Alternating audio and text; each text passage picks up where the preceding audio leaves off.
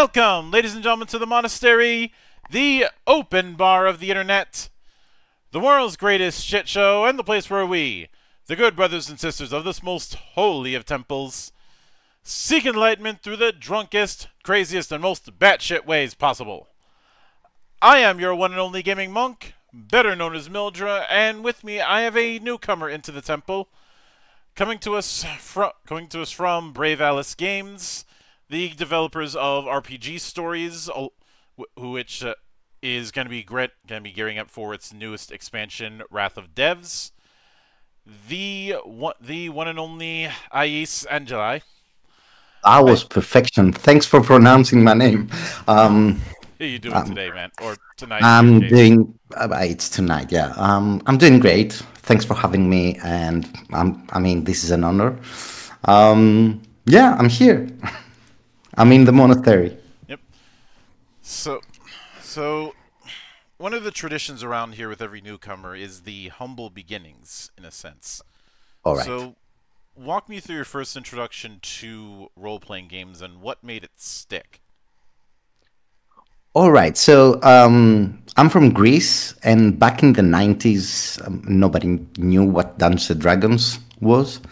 But I was lucky enough, my cousins lived in the UK, so they brought in the second edition Player's Handbook with them one summer that they visited Greece. And I started playing second edition. I still play second edition to this day with my friends. So when it comes to work or new people I meet, okay, it's other editions, fifth edition probably. But when I run as a dungeon master, I still run second edition. I guess, it changed my life completely. And after I first played with my cousins, it was in it was a Dragonlance campaign. So I've never played Forgotten Realms. That's weird. So it was Dragonlance, Greyhawk, and then the same summer I met some other people. They were playing Dark Sun. And that was like an amazing setting as well.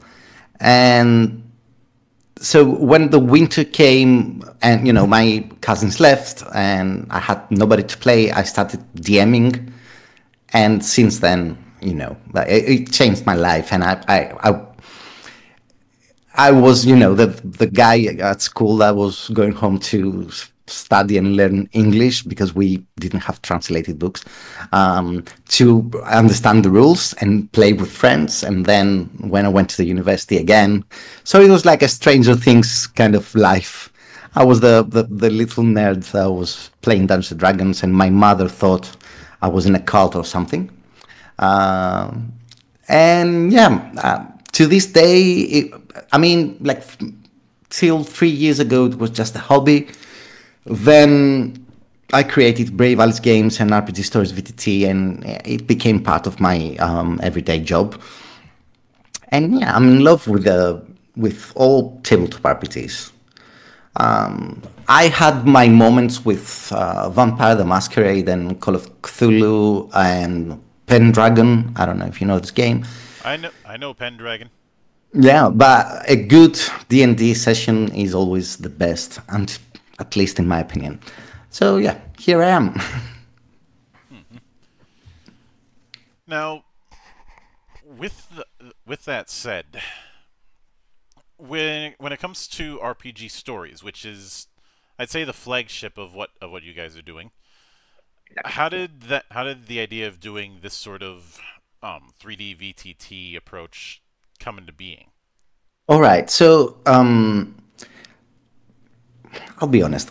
So here's the thing. I was working for many years as a senior producer in video development gaming companies. So I was in the video game industry.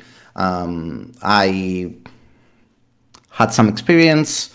I had a budget, and I thought to myself, why not trying to do something on my own? I gathered the team, the devs that I wanted, because, from several companies that I've worked, I knew some people that I really appreciated. So to my eyes, I brought in the dream team, the best I knew. And I was thinking that creating a game, it's pretty hard because, the video game industry, it's really competitive. It's really hard to come up with an idea and really sell it. So I was thinking of a product, like a flagship product that will get us in. And since I was like really passionate with tabletop RPGs, I thought back then there was only Tailspire when we started out there. So I thought, all right, this Tailspire thing, it's amazing. Why not create something with more realistic graphics, something that will support all games, not just indie, and try to get in the market. So the idea was to create, and that's what we did eventually, to create like a really big 3D world builder that will be really easier than our competitors to build, and then be able to call your friends and play online. We got a little bit unlucky because when we did that 2 years ago, at the same time as we were running our Kickstarter campaign, back then, two other 3D VDTs appeared in the same month. So it was like, oh my God.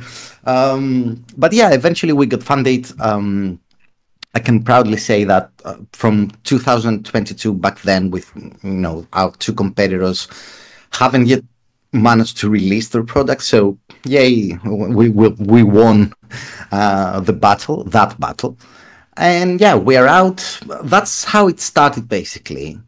And to be again honest, the idea came in my mind. We were playing D&D in Roll20, and we were getting disconnected again and again and again and again. And I was like, okay, I need to create something that I will enjoy. At least if it fails, I will have it to play with my friends, and I will be happy with it. So yeah, I called my producer and said, that's the idea. That's what we're doing. Mm-hmm. Yeah, and I'm not surprised that there were disconnection issues, since it's amazing how old the code was that Roll20 was running on. Yeah. Like they've only updated the code like in the last few months. Yeah, I know. I mean, if you've worked with code before, you could feel it while playing in Roll20 that everything is like, ready to collapse back then. Now it has improved for sure. But yeah, a lot of disconnections. And I mean, okay, it's a browser-based program. I mean, if you don't have problems with browsers, it's almost impossible not to. So we get it. And I think that's why Foundry had such a success. They avoided the browser side of things. Yeah, Foundry is its own thing. Yeah. There are some weirdness moments with Foundry depending on what kind of game you're running. But I do. It's funny that a lot of this started with the idea of doing 3D VTT, because earlier on last year I had talked about Hasbro wanting to do their own with D&D, doing an official virtual tabletop and it using 3D, and I had said at the time that that thing wasn't going to work out.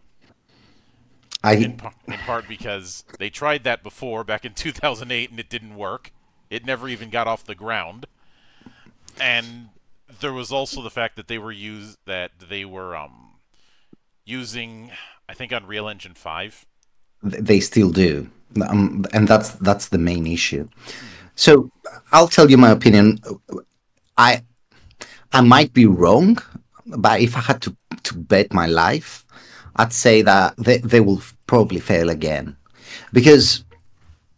but again, I might be wrong, and this will be recorded and everyone can make fun of me.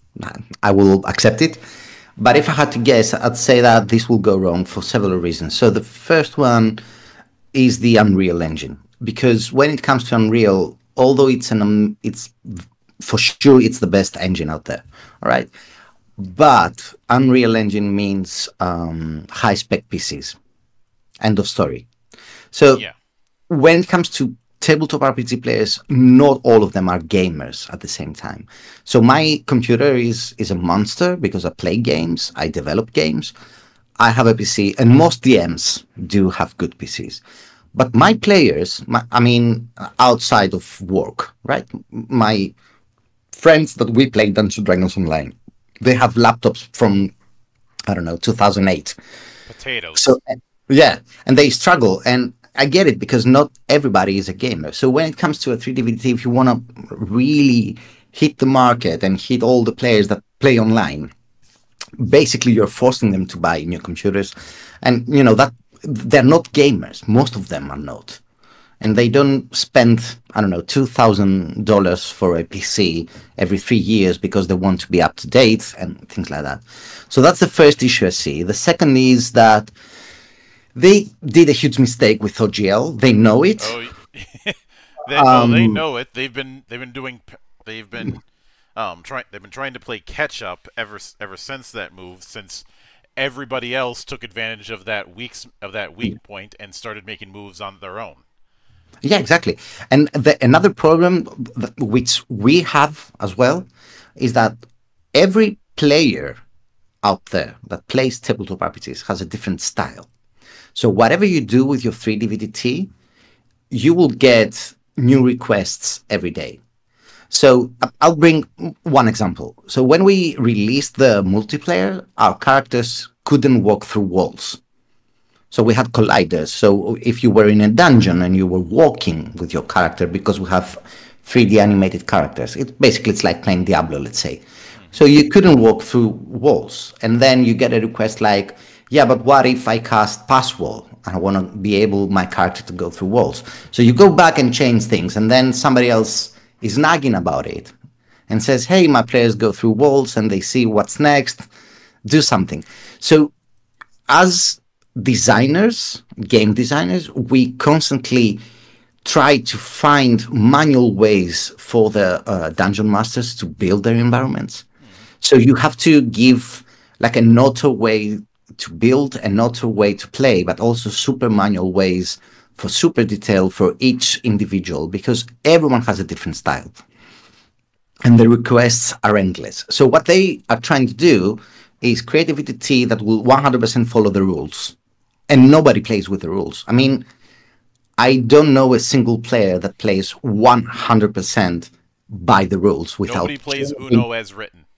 Yeah, nobody. So, and with D&D, that's amazing. I mean, nobody plays the game exactly as it is written, and you're not supposed to. So when you have rule sets that, if you create a druid, this is the path, you cannot do anything else, you cannot go to your character sheet and customize everything. So that means they will need to customize everything.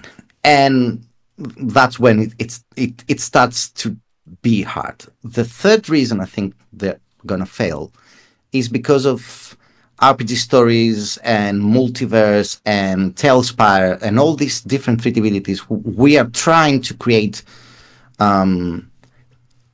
VTTs for that support more games. So this week, next week, not this one, we are introducing in RPG Stories VTT, before our next Kickstarter campaign, before the expansion, a new dice panel that has that supports Alien RPG, Walking Dead RPG, Hero Quest board game, Blade Runner RPG, basically all Free Leaks games. Yeah, except for Hero Quest, all the ones you mentioned are using the Year Zero engine. Yeah. So what is happening is that, people around, I'm not saying that everyone will come to RPG Stories. I hope so. But there are amazing VTTs out there that, Foundry, for instance, if we go to 2D. By the way, Foundry is also introducing 3D now. So there are VTTs out there that support more games, and usually D&D players play other games as well. Mm-hmm. And it would be weird if they release a VTT that will cover, I don't know, games from Chaosium or Paradox or World of Darkness or whatever. So, the competition out there exists and it's real. One thing we are proud is that we are for sure the only 3D VTT that supports, you can build anything. And by anything, I mean, we say, and that's a big marketing mistake on our side. We say that we support fantasy, modern, and sci-fi, but that's not the case, because when it comes, for example, to sci-fi, you can build almost anything you need to play Alien RPG. But at the same time, we have the models for you to build Blade Runner or Cyberpunk or different styles. It's not just a generic sci-fi. Same with fantasy. So when it comes to fantasy, it's not about dungeons only. You can really build a medieval world and play, I don't know, vampire Dark Ages. So with such a competition there, and with small companies like Brave Allies, so we made a small, simple example. We made 70K in a first Kickstarter. That was our budget. So with that amount of money, which is not a big budget, we created everything. We really hard work. So there are teams out there that, indie teams that create amazing products. Foundry started like that. Tailspire were 2 developers. That was it. And, people appreciate that. So when it comes to big companies, they have a lot of meetings, they have a lot of things to consider, and, it goes slowly. So we hope that they won't destroy us. That's our hope. But if I had to bet, I agree with you that they're gonna fail. Well, for me, one of the other things was they wanted that virtual tabletop to be compatible with current day consoles as well as PCs, and I may be sounding a little arrogant with saying this. Not that ever stopped me in the past. But if somebody wants to play a fantasy role-playing game experience on a console, they'll play a full-on video game. They'll play Dragon Age. They'll play Divinity. They might play Baldur's Gate 3. They'll go with those. This is more of an issue of certain formats are just not compatible with certain types of games. This is the reason why genres like RTSs and grand strategies and 4X don't work on consoles as well as they do on PC. Yeah, that's exactly the case. And also, so if you go out there, you check all the comments in other VTTs and other Kickstarter campaigns and in our Discord server everywhere, you'll get the feeling that people really need rule sets. Meaning, like, I'm playing in Roll20 and I click the die and the D20 rolls, and at the chat I get the rule and the damage because I clicked on my longsword. You get the feeling that people need rule sets. And that's exactly what our current campaign, The Wrath of Devs, is all about, introducing rule sets. So, but that's not the case necessarily, because we've run a lot of questionnaires out there. So 50% of the players would kill to be able to play around the table with no PCs, no online, no microphones, no Discord, no anything. They can't, so that's why they play online. Okay, so it's a solution. But the more you give them, the more technology you give them, they feel that you destroy the game. And so it's 50-50. And there are a lot of people that prefer the theater of mind. So they just connect, they play, they might use some visuals. And we see the analytics of our VTT, how people is using it. And they don't, most of them don't go in like huge detail. They might like open the 3D scene, place a house, 2 characters outside of the house and play. There are others that they might build, like we have fans that they build amazing things. And you say, oh my God, how did you build that? But well, I think it's the same principle where you have some people who build a simple house in Minecraft, and then some people who will rebuild the entirety of the Enterprise D. Yeah, exactly.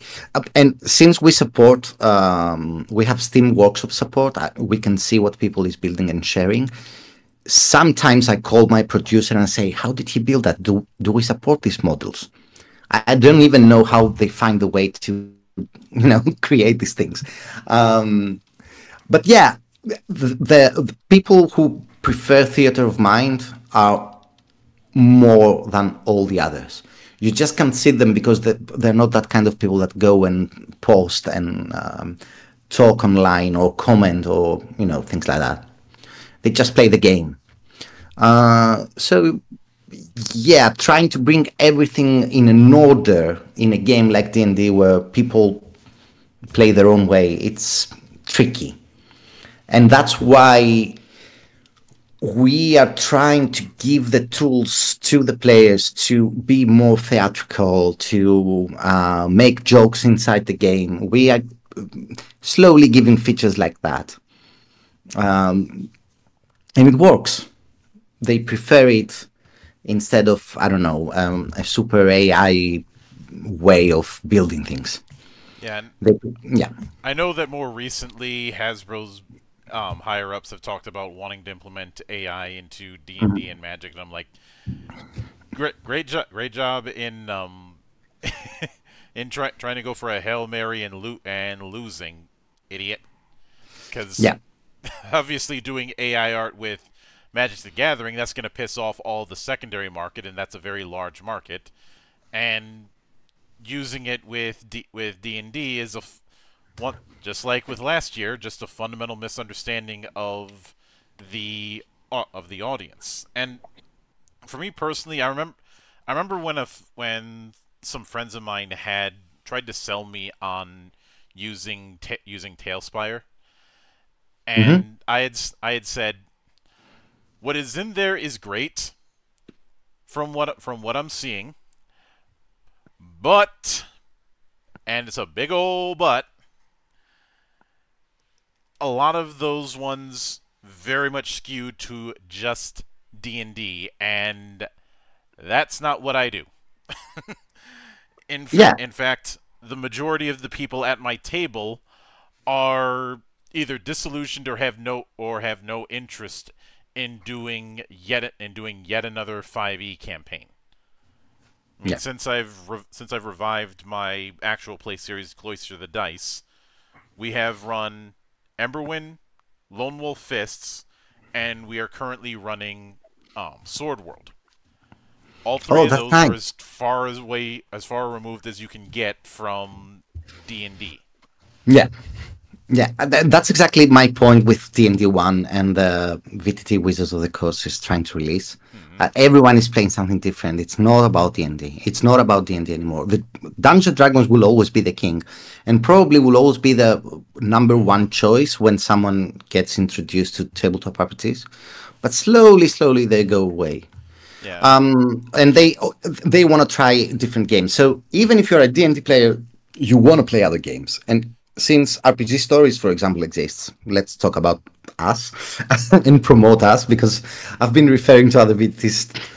Yeah. So with RPG Stories, since you're using, I think one of the big hangups I've seen some people have when it comes to it is this idea that in order to use it, they'd have to get a bunch of assets, and the cost would be astronomical. But I get the feeling, based on what you're saying, there's already a healthy amount of assets on the Steam Workshop, and beyond that, all that somebody would have to do is just pick and choose what they actually need. There's already a decent foundation. Am I correct? Well, not exactly. We went even further than that. So what we are doing, and that's something like different from all the other 3D VDs out there, is that we don't create the models. So we don't have like a pipeline of 3D modelers constantly creating new models and implementing them in. So what we do is that we buy assets from other artists, not AI. We buy assets from other artists, and we implement them in. And what we have right now, after 2 years, is more than 6,000 models in, plus all the combinations that you can do and everything that exists in the Steam Workshop. Plus, what we do is that we get the models. Let's say that we buy a package of houses. So what we do is that we implement in the software the houses, so you can simply choose from the library the house and place it in the 3D scene as it is, rescale it, make it smaller, bigger, rotate it, all right, yeah, copy paste it. So you can get all these houses and like recreate a village, all right? But at the same time, our 3D modelers take the walls, the floors, the windows, everything, and they create modular pieces.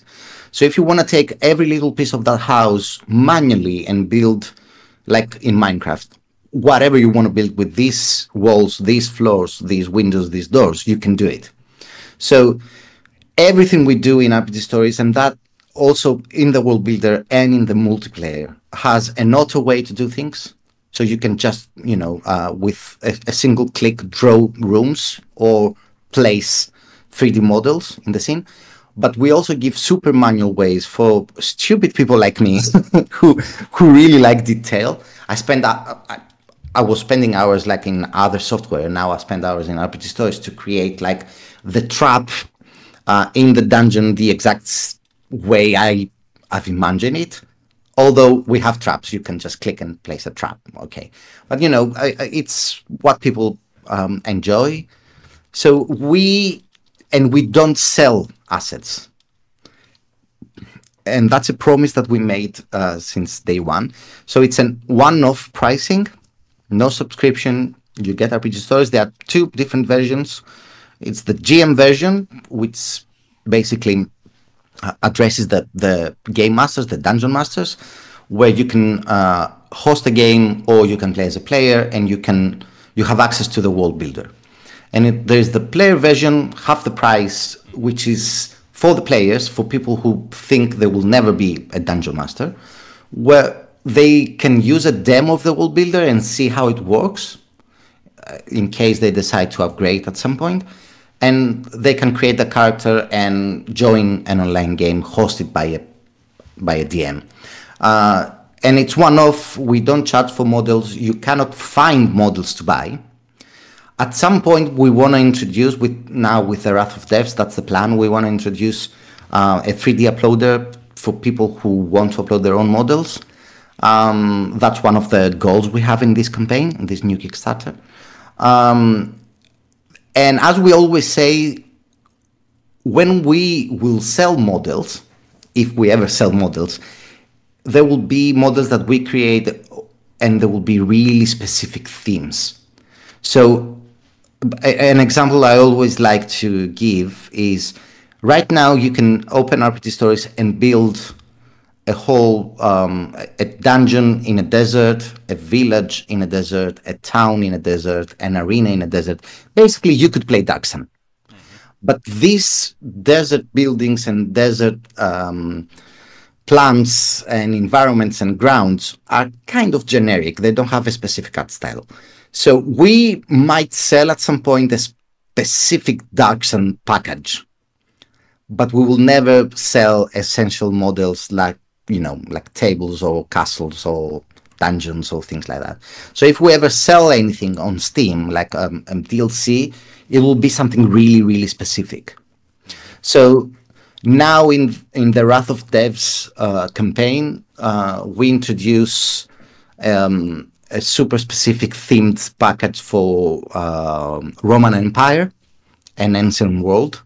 So basically, it will be a package that you will be able to play in during the Roman Empire era, which means Rome, Greece, Egypt, Carthage, models that can support this. And by models, I mean everything you're going to need: characters, monsters, buildings, nature, Mediterranean nature.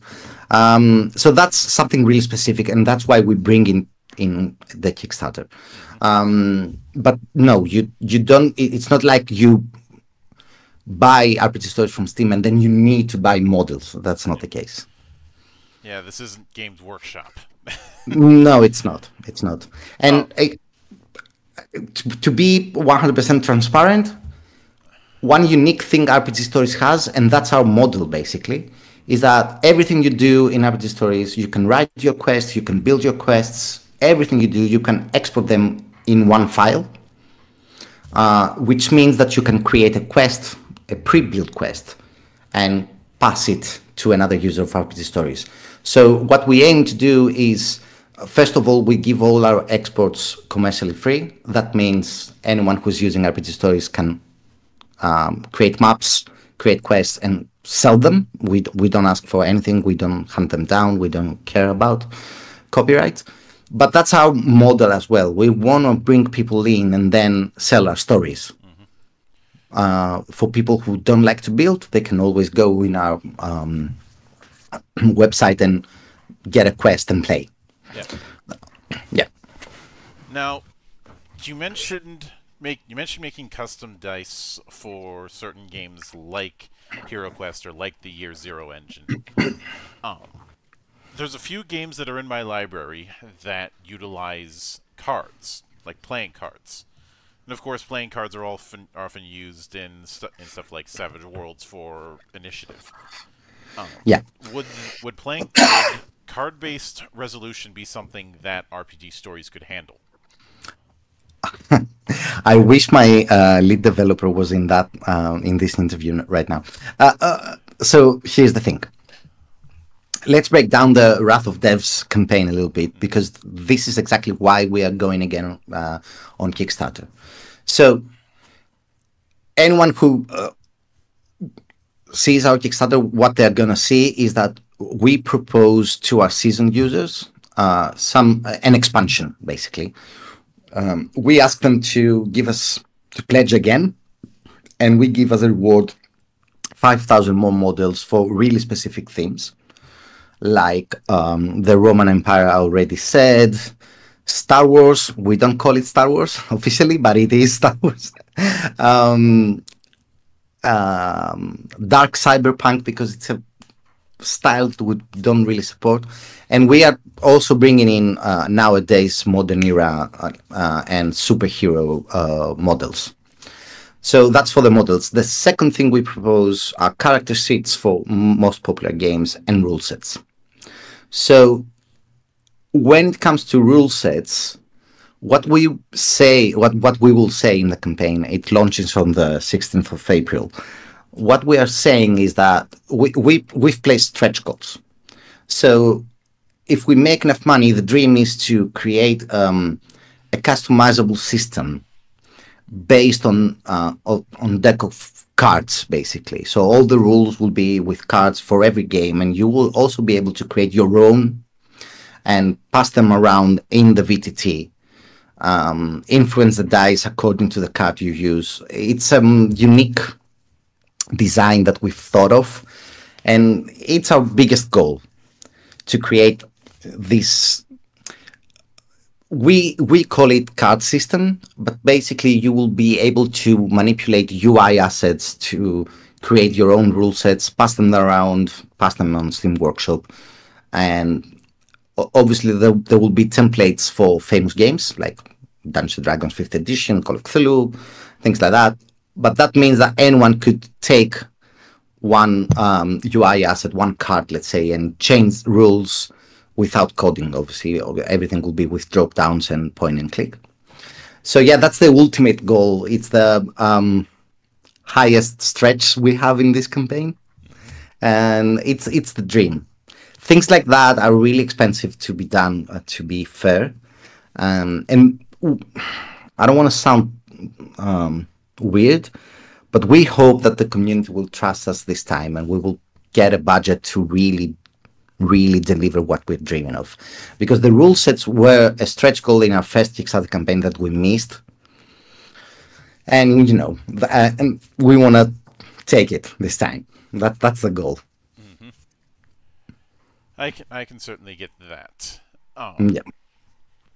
Now, with that in mind, I think one of the other hurdles that can happen with virtual tabletop in 3D form is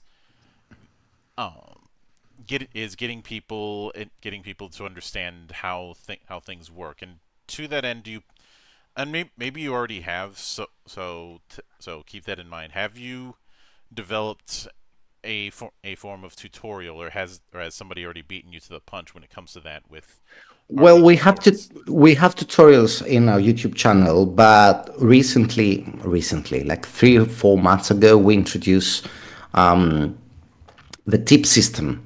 Basically, it's a smart system that identifies what you're doing in the software. So let's say that you open the collection of buildings, let's say, right? So the system recognizes that, oh, this user is in the building. So it starts giving you tips and hotkeys on how to do things faster, smarter ways, gives you advice. So in the bottom left, you always get tips about everything. So it's like a smart tutorial system that the system sees what you're trying to do and gives you the right tips. And we keep improving it because we see the analytics, we see where people struggle and where they spend more time trying to figure out things. So we constantly update the tips. And that's a good pass because although RPG Stories is a 3D VTT, we are also introducing now 2D upload.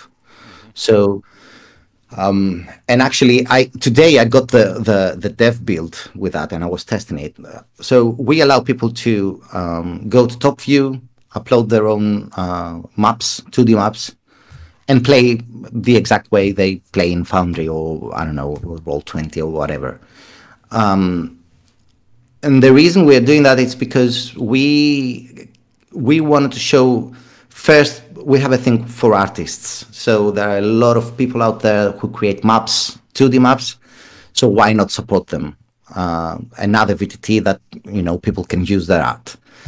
Second, we know that most people have already spent a lot of money to maps, to create maps, buy maps, pay Patreons, things like that.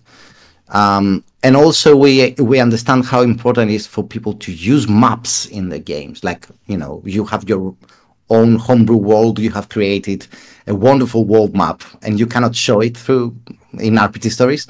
So we allow 2D gaming as well. And, sometimes maybe a dungeon master is bored to build, although we have a lot of automatic ways and we introduce more now. Maybe they just want to play a quest they already played somewhere else. So, drag and drop your 2D images, bring the tokens in, play. Simple as that. Yeah. And with that in mind, when it comes to building, we talked about engines earlier. Is this a case where is this engine that you guys use, is it one that is relatively easy to import models into? So we're using Unity. The way we implement, the devs, meaning, because I'm not a dev, by the way, I'm the designer and producer. I pay the bills, basically. So yeah, the way we do it is that we have created a system in Unity, a database, and we have 2 wonderful people who take the assets, play a little bit with the texture, and they implement them in. Now, with the Wrath of Devs, we want to propose the 3D uploader. It will be really easy. Basically, you will get an interface to upload your FBX or probably FBX and OBJ and save it in your collection. The problem with allowing people to upload things, and that's the biggest problem, because it's really easy to create an uploader. I mean, we have done it, we've tested it. The problem is that you cannot control what the users are going to do and how much data then they will be, you'll need to transfer in the multiplayer. So let's say we allow you to upload your own models and you are a crazy guy that doesn't really understand how things work, and you upload something with 1 million polygons. And then you copy paste it in your 3D scenes, in your 3D scene like 100 times. And then you go online and we transfer all this data to the other users. that will destroy the company, basically, because we pay servers, right? And all these servers are they're billing you with the data that you transfer. So you have to find ways to control how the users are going to behave, to place limits, to find smart ways to transfer that data to the other users. Because if you upload something, the other user doesn't have it. Somehow the other user they need to see the thing you uploaded, but they don't have it in their PC. So these are things that are tricky. We are working on them. We're doing tests. But we are really active in a Discord server, and we have implemented models from people who really need them. We do favors like that. So someone might come and say, hey, I really need this model. You don't have it in your library, and I have created. Can you please implement it?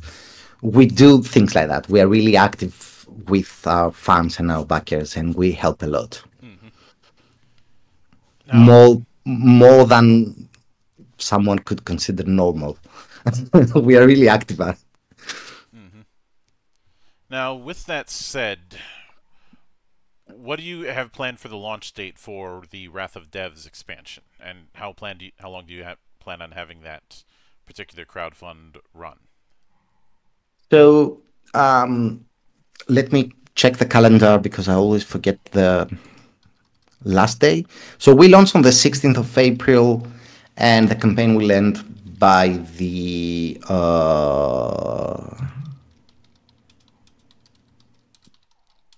10th of May. So it's not the 30 days, it's a little bit less. It's a new trend, actually, not to keep it a whole month, and we're going to follow it.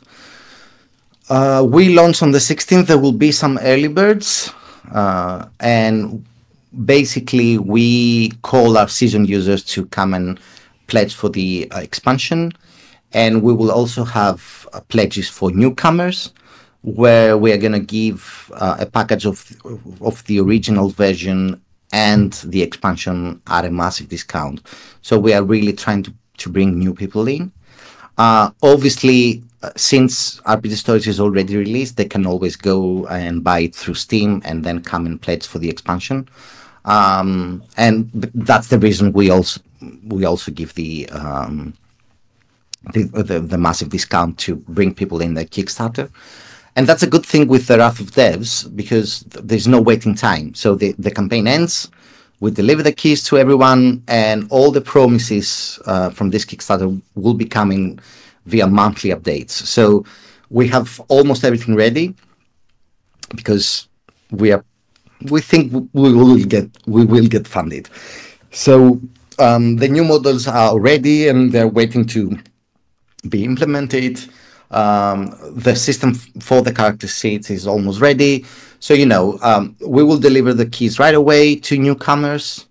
And, the first month, the first models will appear. The second month, more models. The third month, character seats. So it will be a fast process. It's not another campaign that you go and pledge and then you have to wait for 2 years. And as we say in our ads, that with no waiting time, what are you waiting for? I mean, support us. Basically, it's a call to newcomers, and a hope that we will get our chance to work with a true budget this time, because we've seen competitors making like a lot of funds, and we wish we get that opportunity to work more with better conditions, let's say, and have the freedom to actually do exactly what we want to do. And we feel positive because, this 1 year and a half, we delivered everything that we promised, actually more than that. We feel we earned the trust, and here we are, the Wrath of Devs. And that's why the name as well. It's, we want to do it. So, yeah. And I'll certainly be looking forward to seeing how it develops. But with that said, I do want to sincerely thank you for taking the time out of your schedule to come all the way to my temple and enjoy the madness that happens here. I'll do it again. And thank you very much. Anytime you see fit to return, the door is always open. As I often say around here, Drinking is not mandatory, but it is encouraged. Well said. And of course, a sincere thanks goes out to everyone who took the time out of their schedule to come onto the show and enjoy the madness. And there will be plenty more where that came from, as there always is here, on the open bar of the internet. But until then, on behalf of the good brothers present and not present, my name is Mildra. I am your gaming monk. Stay fucking frosty, everybody.